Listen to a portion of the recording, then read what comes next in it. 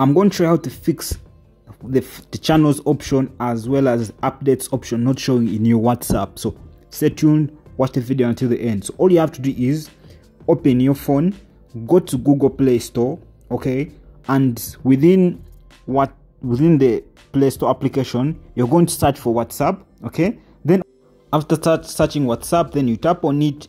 When it leads you to this section, make sure your WhatsApp is up to date, the latest version, okay, to get this feature. Okay, one more thing, when I try to open Google Chrome and then go to the WhatsApp website to find out more information about this update, tap WhatsApp and then go to the WhatsApp section right there, and then I tap the three dots right there, and then I go to the WhatsApp blog. It actually shows me that today we are excited to launch WhatsApp channels to over 150 countries and deliver what. So that means if you're not getting this feature yet, probably it will come with time. Please subscribe for more videos.